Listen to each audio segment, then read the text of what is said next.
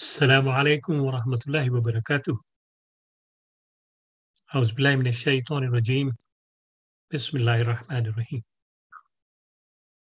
On behalf of the IslamiCity and Dr. Hasnain Walji, I welcome you all to this important series of 10 programs on the 10 nights of Ashura.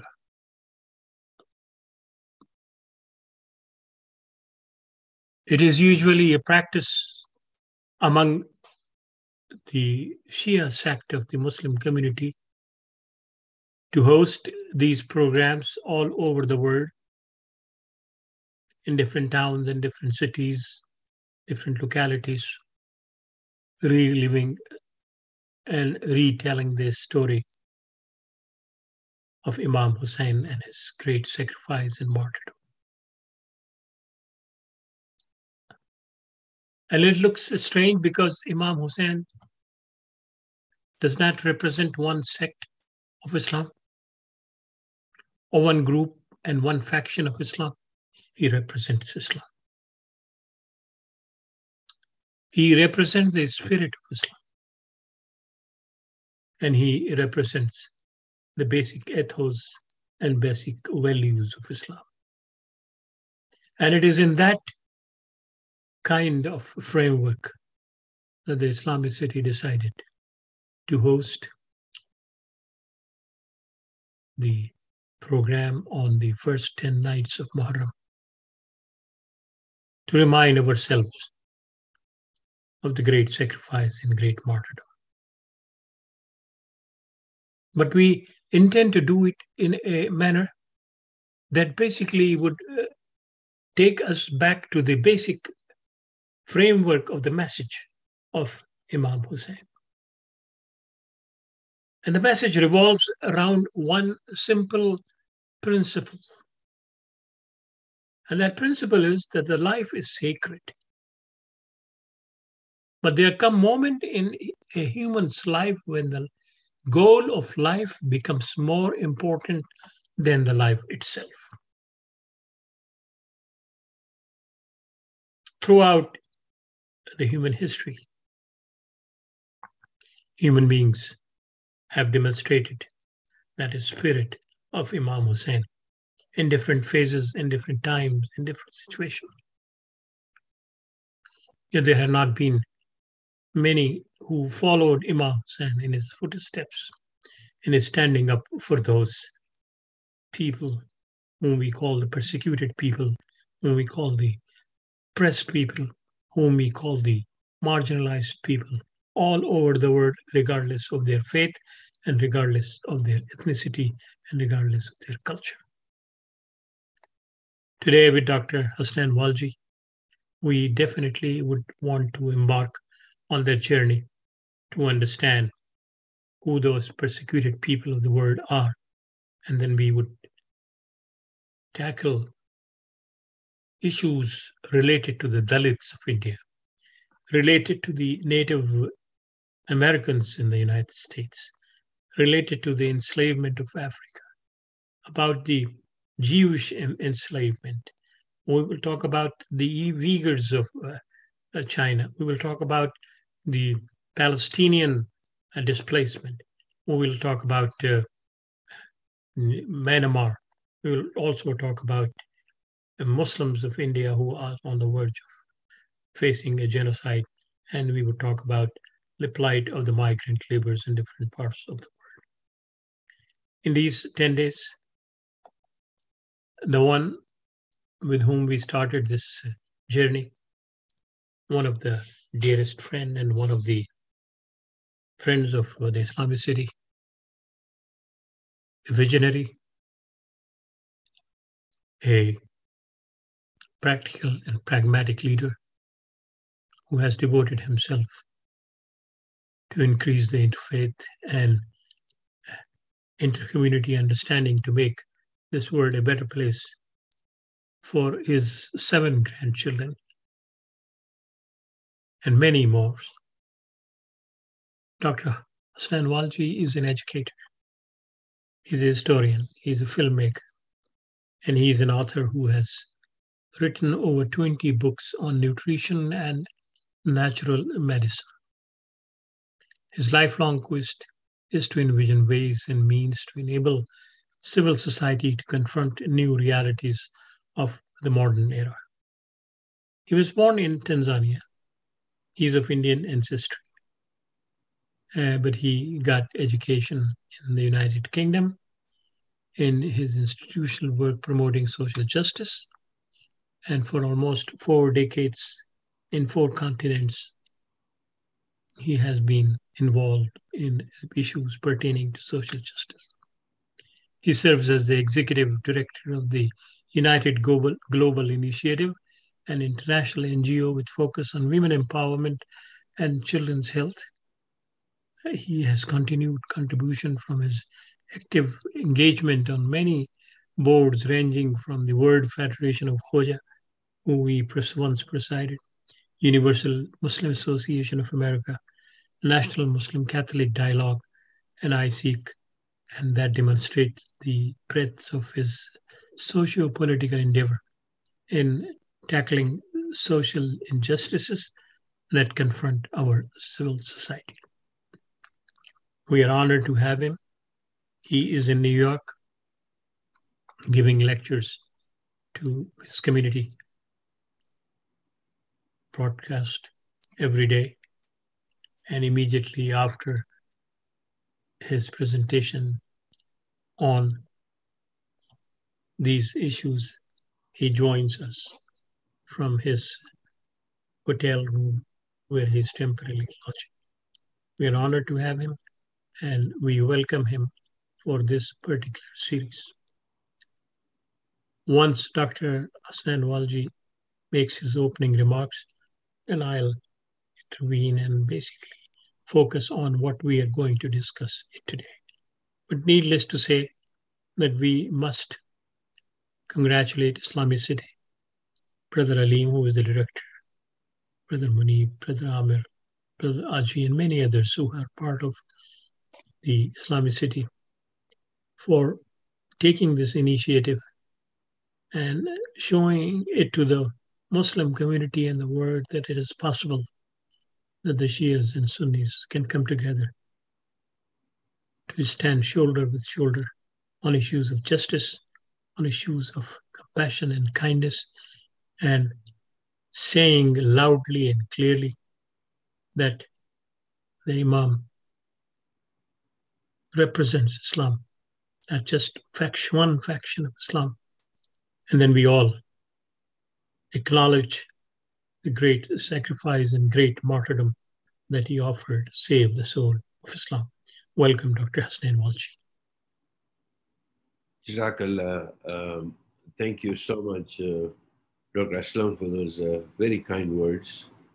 And I'd like to first appreciate IslamiCity, yourself, and Brother Aleem for giving this opportunity so that we are able to together evaluate, learn, reflect, introspect on the meaning of Muharram, which should be the meaning of Muharram, not just to Shias, not just to Sunnis, but to the entire planet, because these values that we commemorate are indeed universal values. Bismillahir Rahmanir Rahim. It gives me, great pleasure to be again on this panel at IslamiCity. And Dr. Aslam, kudos to you. You continuously try to ensure that the Shias and the Sunnis come together on a platform so that we can look at common issues and enhance understanding. And IslamiCity is doing a great job. In terms of the subject, I think you very adequately and very aptly described the focus. And inshallah, in the days to come, we will learn so much more from those marginalized communities, those oppressed communities around the world who could benefit and will benefit and take solace from the example of the grandson of the Blessed Prophet, Imam Hussein, when he stood in Karbala against so many enemies.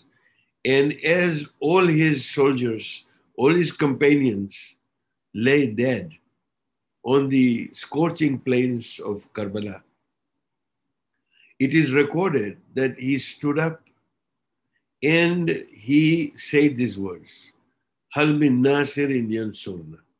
Is there a helper who will help me? What begs a question is that all those who could have helped him have now given their lives. And there is also an added report that he turned in 4 different directions and said the same words. Hal min nasirin yansurna. Is there a helper who will help me? So who was he calling out to?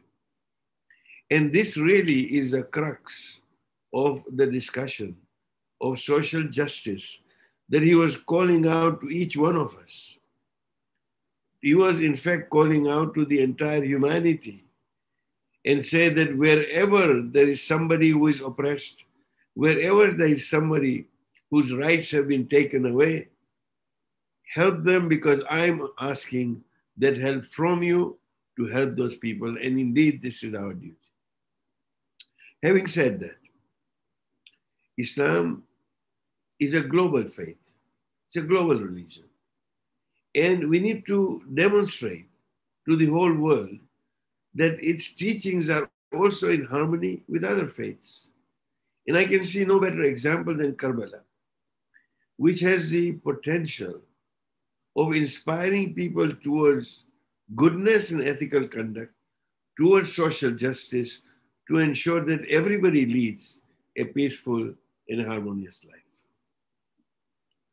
During these 10 days, particularly within the Shia community, there are many, many rituals, and there are many gatherings, there are many activities, and much effort is being put in order to reenact, remember the tragedy of Karbala. I say with the greatest humility that mere indulgence in rituals, however fervently, cannot really do justice to the call of Hal min nasirin yansurna. Is there a helper who will help me?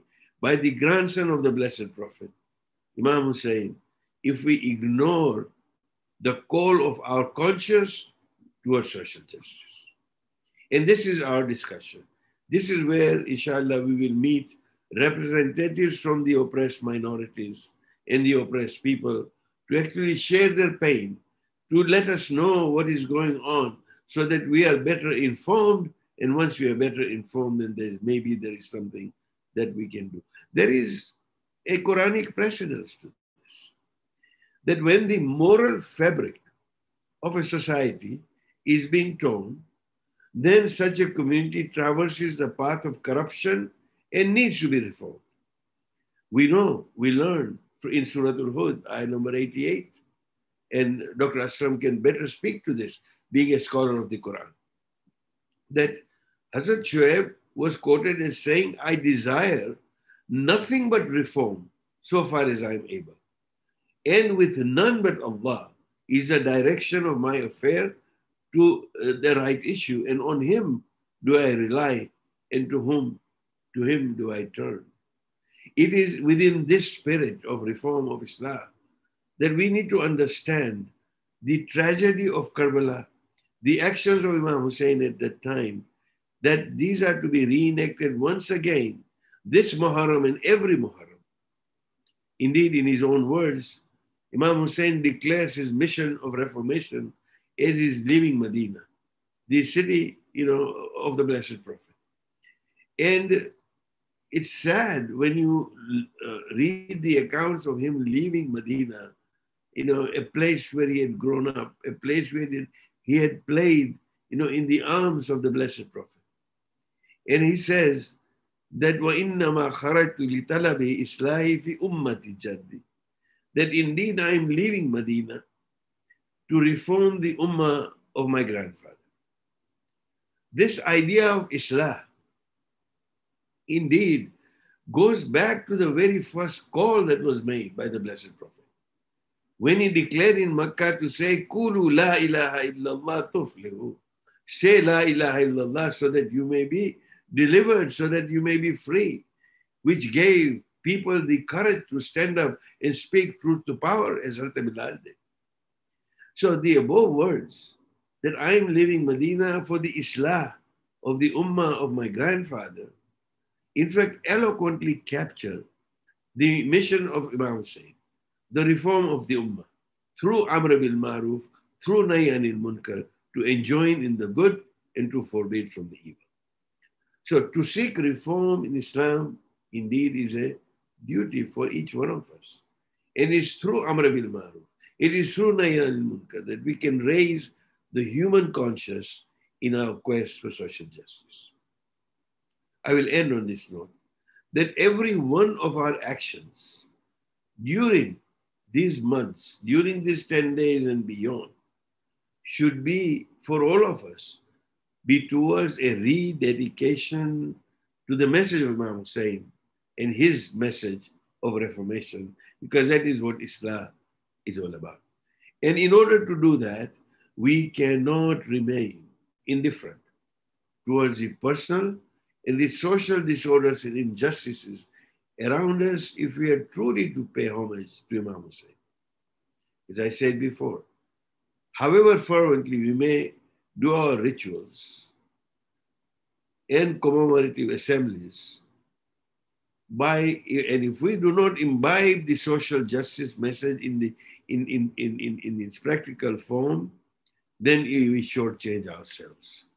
If we lock them away for another year and continue during the interim, ignoring the call of our conscience to heed the message of Karbala, then we have truly shortchanged ourselves. The movement of Hussein, the movement of Imam Hussein, is a reforming movement based on the Islamic principles. Nay, I say on the human principles of justice and equity. And his uprising was aimed at the corruption of the rulers of the day. And this is what it is today. As we will discuss in the days to come, that today we have many parallels. And as we commemorate yet another Muharram, we cannot shirk our responsibilities to campaign against injustice, oppression, poverty, corruption, and other social disorders. I will stop here and allow. Thank you very much. Thank you very much. And as you rightly pointed out, during the next 10 days, we would primarily focus on two issues. We know that out of the 7 billion people, nearly 85% of the world population can claim to live in conditions that could be defined as oppressive.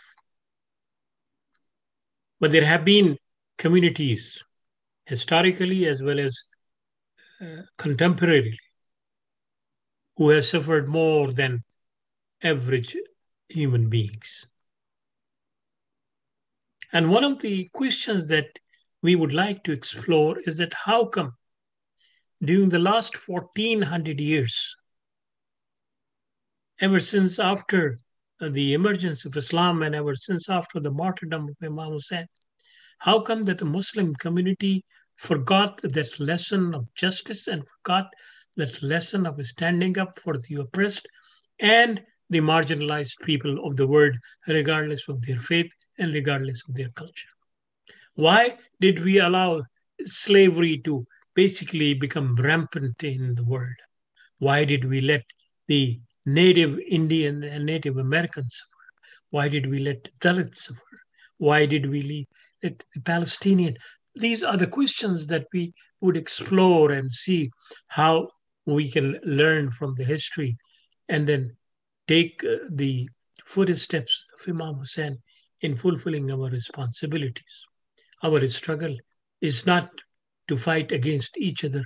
Our struggle, as was the struggle of Imam Hussein, was to fight against all those who are oppressors, against all those who use and exploit all those things. So these are the issues that we would definitely be exploring. But one of the issues that we would discuss it today is what is oppression? And Dr. Walji, of course, would give his perspective also. But let me summarize what I understand so that we can build the discussion around that. There are 5 major components that the world exponents and experts on justice and on oppression and wrongdoing, on unfairness, have identified, which they say indicate that the oppression is taking place. The first is exploitation. When a group of people, elites, or the power holders exploit the conditions and the power that they have to subdue other people. So that is the first ingredient of oppression. The second is when it renders people powerless. That even though they have been experiencing all those kind of injustices and wrongdoings, they are powerless to do anything on their own. The third is marginalization. That these communities, these individuals feel marginalized, of no value, of no interest, even though God has given them dignity and God has given them the freedom and God has given them the respect. The fourth is the cultural domination, that a group of people tries to dominate other through its ideas, through its vision, through its own way of thinking. And the finally is when violence is invoked against those powerless, marginalized, and exploited people. Now, if you look at it, the great sacrifice that was offered by Imam Hussein, you find that all these 5 components were present in his call to defy the powers that be and to challenge the authorities, even though those authorities claim themselves to be Muslims.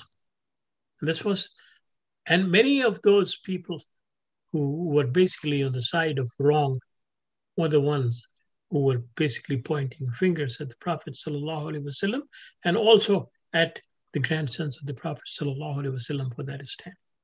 And there were those who remained silent for whatever reason. And this is something that we need to understand, that the Imam Hussein's struggle was against exploitation, against those who want to subdue the powerless people, against marginalization, against cultural imperialism, or what we call cultural domination, and against violence.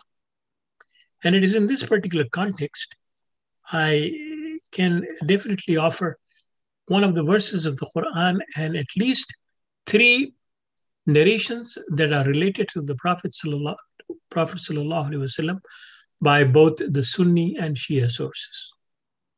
The Quran, for instance, says in chapter 14, verse 42, and think not that Allah subhanahu wa ta'ala is unaware of what the oppressors do.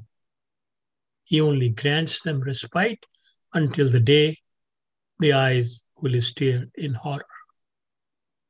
What basically is being said here is that the oppressors must not think that they would last forever. A day will come when the Karbala will take place.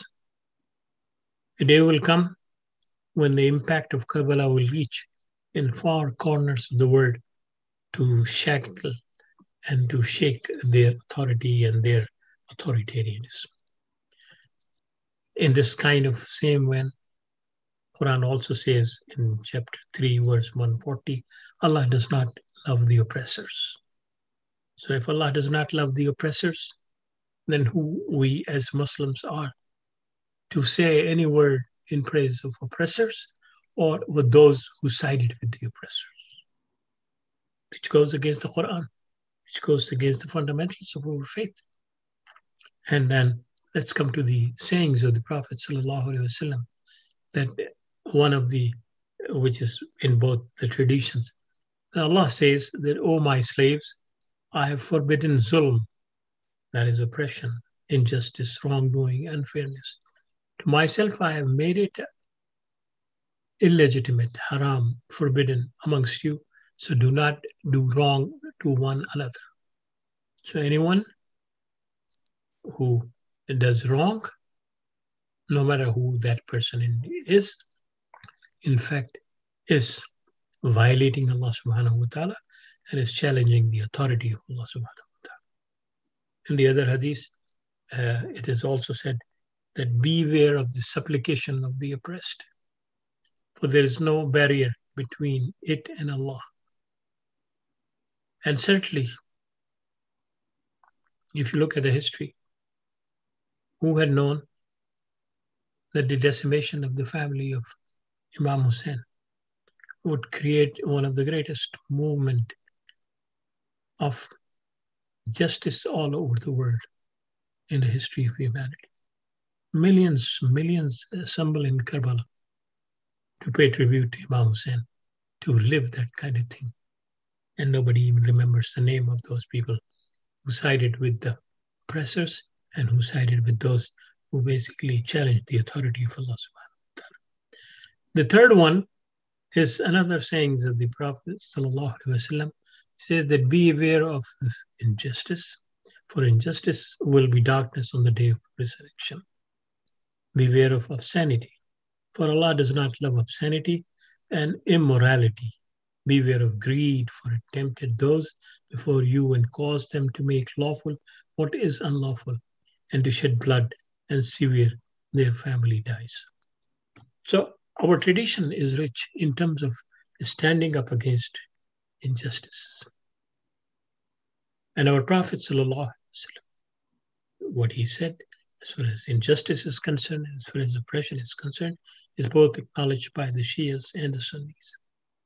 The issue is that how should we combine our strength together to stand up not only the marginalized people of the Muslim community, not only those who have been living on the periphery of the community, but to help and support those people who have suffered under different names, even at the hands of Muslims, or even at the hands of those people who claim to be the followers of God,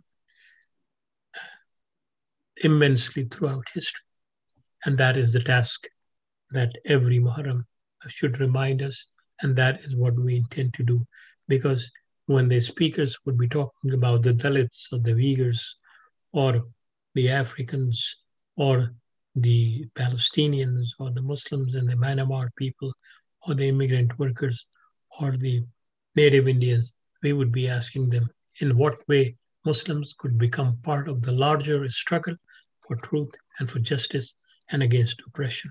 Because that is what our destiny is, and that is what we basically be questioned on the day of judgment, that how did we spend our human and material resources in fighting against those who are violating the fundamental principles that God has created this universe with, and God has bestowed dignity, justice, and freedom to all human beings. I'll stop here, and I will ask Dr. Hasnain Walji that how does he view the oppression? How would he define it? And what does he think of that framework that I mentioned? Includes 5 components: exploitation, powerlessness, marginalization, cultural or domination or imperialism, and violence. And he would like to add anything to that. Please elaborate on that one, Dr. Walji. Jazakallah, thank you for that elucidation, and the clarity of thought is appreciated. And truly, the 5 points that you raised, perhaps the answer lies in the ayah of Surah Al-Ma'idah. I think it's ayah number 2.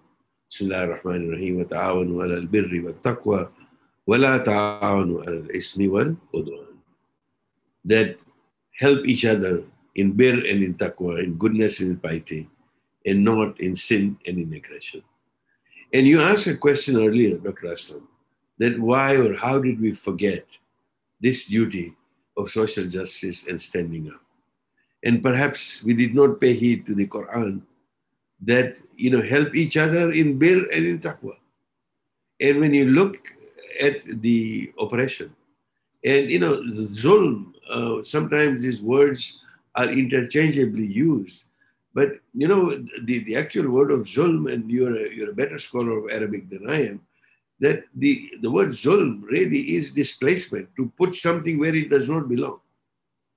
And truly, I mean, that is the basic understanding of oppression, as it were, that it does not belong. These people do not belong to be treated in this way, and that we have taken away the rights of these people. Insofar as some practical solutions, or insofar as, what should our response be? We go back to Karbala and explore some lessons from Karbala. And Karbala teaches us, Imam Hussein and his companions taught us, that no matter what the odds are, 72 or 100, whatever that number was against thousands, that one needs to be courageous in the face of hardship and in the face of tyranny. And the society sometimes takes the easy way or moves away from engaging itself, saying, this is not my problem. This is happening out in Burma, or this is happening out in India. What can I do sitting here? So really, it's to be courageous in the face of hardships. Daring to speak the truth, speaking truth to power. And it is not easy, it is difficult. But if we girdle our loins and say, yes, we will speak truth to power, then something will happen. Look at the state of the Indian Muslims. Who is speaking truth to power?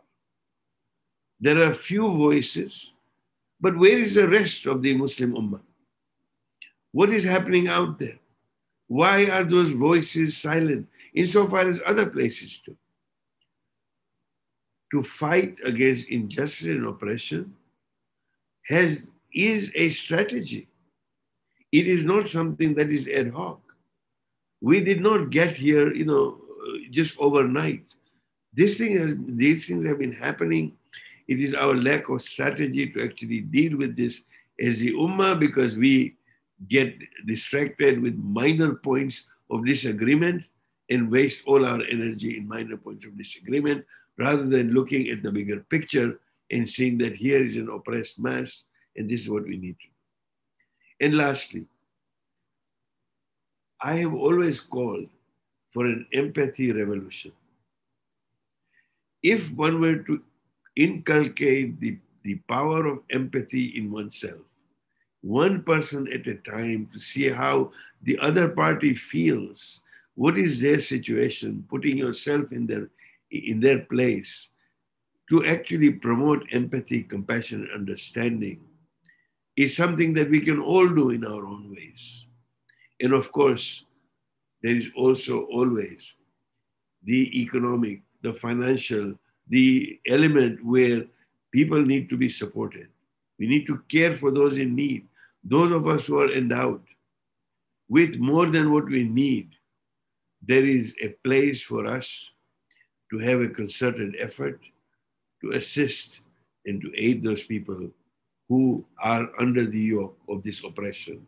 And that is one way of looking at Karbala, to say that if we can be inspired by Karbala to contribute to society, to give our life passion and fulfillment, to try and do something which is larger than ourselves, to work for social transformation, then we nurture a generation that considers these as cardinal principles, then change slowly starts taking place. And these tyrants, yes, the tyrants will go one day, but on the day of judgment, we will be asked that when these tyrants were ruling, what did you do about it? And that is a call of time, and that is the message of this Muharram and every Muharram that is to come.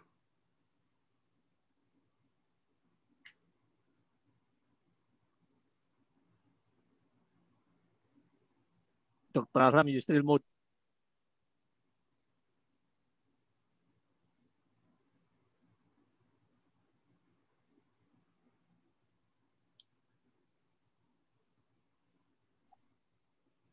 Sorry. I think one of the things that we have to realize is that we have to change and shift the paradigm of our thinking. This events at Karbala and a great sacrifice and the martyrdom should be seen as part of Islam, not as part only of Shia Islam. Because unless we basically have that kinds of understanding and sensitivity, we would not be doing justice to the Quran, and we would not be doing justice to the Prophet sallallahu alaihi wasallam. That's one thing. The second thing that we have to realize, even though we are not in a position to basically pass judgment on the people of the past, that certain mistakes were made, and grave mistakes were made. And without basically acknowledging those mistakes and the implications of those mistakes throughout history, we cannot undo the wrongs that have taken place in history. The third thing is that the leadership of both the communities must find ways to have that empathy with each other that you mentioned, so that at the initial stages we avoid talking in a language that is offensive to any one of us, and then slowly and gradually move forward. But that does not mean that we should not speak the truth. That does not mean that we should not call a spade a spade. So there has to be some change in paradigm, because if we do not do that kind of thing, then Islam would primarily remain a 7th century phenomena without any impact in our world today. Islam's call was not only to regularize the prayers or the rituals, its call was to liberate human beings from all yoke of bondage and from the oppression that humans have imposed upon others. And one of the great examples of Karbala is that even if you have to stand against your own self, then do not shy away from that kind of thing. And I think this is where basically we need to focus on that our responsibility is not only confined to 1.8 or 9 billion people.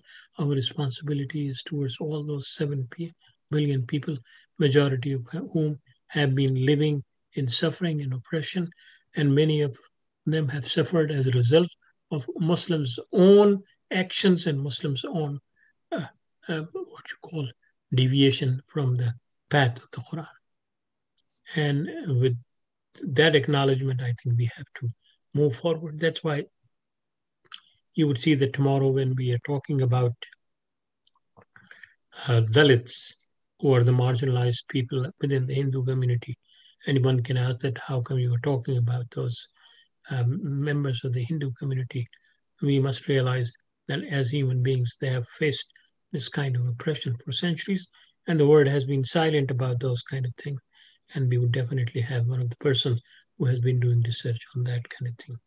I will hand it over to Dr. Walji. We have another 6 or 7 minutes to basically conclude whatever we want to conclude. Please go ahead, and inshallah then we would have after your presentation the dua, and then conclude tonight's session. Thank you. Thank you, Dr. Aslam. Indeed, great discussion, great points that you raised. And the leadership of both the community, the Sunni and the Shia community, needs to come closer and build those bonds more than ever before in order to stand up to this. Just some closing words in terms of what is it that we can do. You know, we have a choice. As human beings, we have an astonishing power of choice. And on the day of judgment, we will be asked about the choices that we made. Imam Hussein made his choice in Karbala. Yazid made his choice in Karbala. The power of choice is we have the power to build or the power to destroy. We have the power to listen or the power to ignore, the choice to ignore. We have the choice to encourage or the choice to discourage. We have the choice to reach out or turn away. We have the choice to act or to stand still. And it's these choices that will decide who we are as individuals and what our society is each and every day that we make that choice to build rather than destroy, to listen rather than ignore, to encourage rather than discourage, and to act rather than stand still. And really, if there is that critical mass, then it is like those drops in the ocean that actually form the waves that the oppression can be pushed away through those waves of individual choices that we make. Imam Hussein made a choice very clearly. Normally it is said that he refused to give allegiance to Yazid. He refused to give bay'ah to Yazid. Well, his actual words were, mithli, la yubahiu mithlahu, that someone like me, the likes of me, who is indeed utterly submissive to Allah, cannot give his hand to somebody like him, meaning Yazid, who is an open sinner. So truly, this is the meaning of Karbala, to say that it's not one person against another. It is a choice, and that choice that we make between supporting evil or supporting the good. And in therein lies a solution to be able to do something. The least we can do on the day of judgment is, Ya Allah, in my own way, in my own little way, I tried. And that's what Allah expects us to do, to make the right choice. With that said, I'll hand this back to Dr. Aslam for a couple of closing remarks. I mean, you are absolutely right. I mean, it's a matter of choice. And unfortunately, during the last 1400 years, the choice that the community has made on these issues has not been very wise. Unfortunately. If we had combined our resources and if we had understood the message of the Quran, the message of the life of the Prophet, the message of Karbala, we would have been partners in fighting against injustice all over the world. We would have been the one who would be in the forefront of challenging all those things that have caused humanity to suffer at great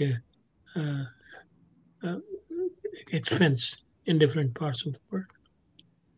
And certainly the choices that many of us made were not the right choices.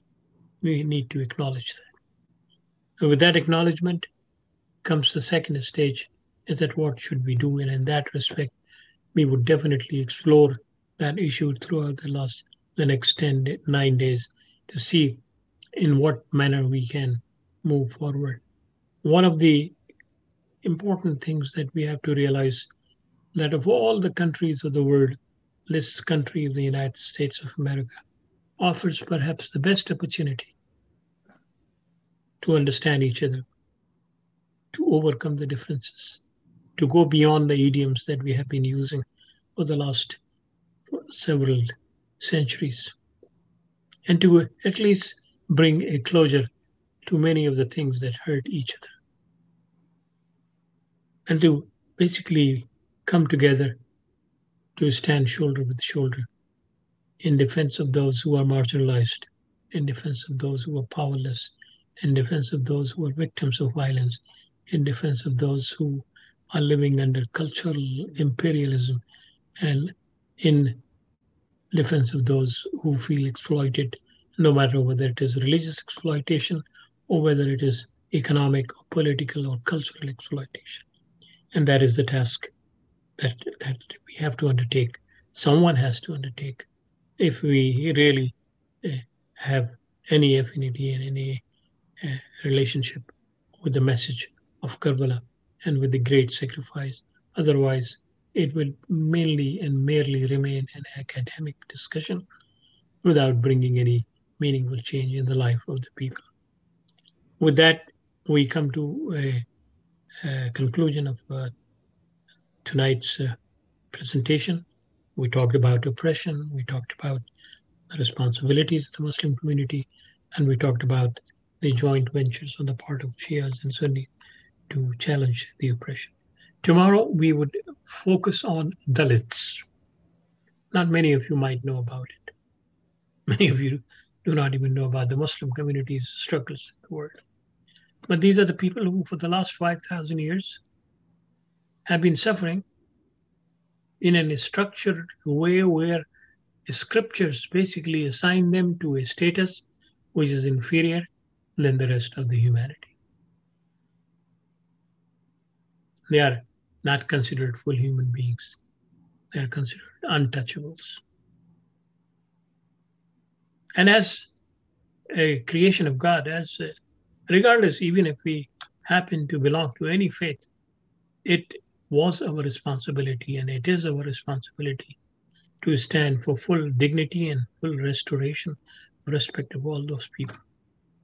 And that discussion will be led by Dr. Mike Ghosh, who is the chairman of the Center for Pluralism, working in Washington. He comes from India, and he has been studying Dalits and the tribals in India for several decades, and better introduction will be given tomorrow, inshallah, when we assemble again at 8:15. With that, we concluded, and I would ask Dr. Walji to make the dua, and we will, inshallah, close this session. Bismillah ar-Rahman ar-Rahim. Ya Allah, we pray to you to give us the tawfiq to be able to stand for those who are oppressed. Ya Allah, give us the strength to speak the truth. Ya Allah, give us the wisdom to be able to unite our two communities. Ya Allah, give us the patience and the passion to serve our fellow beings. Bismillah ar-Rahman ar-Rahim. Ya Allahu, Ya Rahman, Ya Rahim, Ya Muqallib al-Qulub, Thabbit qalbi ala dinik. برحمتك يا أرحم